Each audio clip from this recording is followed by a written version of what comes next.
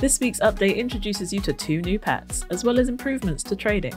We're introducing a number of features to help improve your experience when trading in AdoptMe. First, we're adding a quick reply option to the trading chat. You can reply to the trades offered with one of these emojis.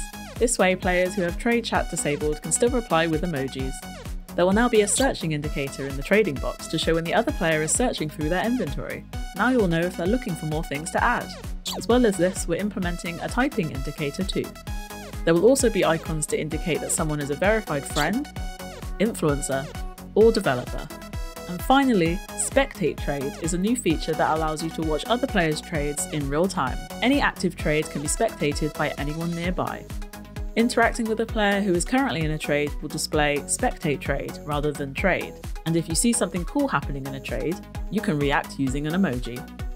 That's it for trade improvements. Now let's move on to the 2 new pets. On a stand next to the nursery, you can purchase an uncommon eel for 1,000 bucks and an ultra rare pelican for 350 Robux.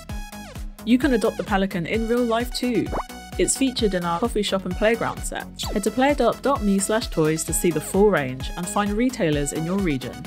As always, go to PlayAdoptMe/countdown for a live countdown to the release of the pelican and eel and trading improvements update.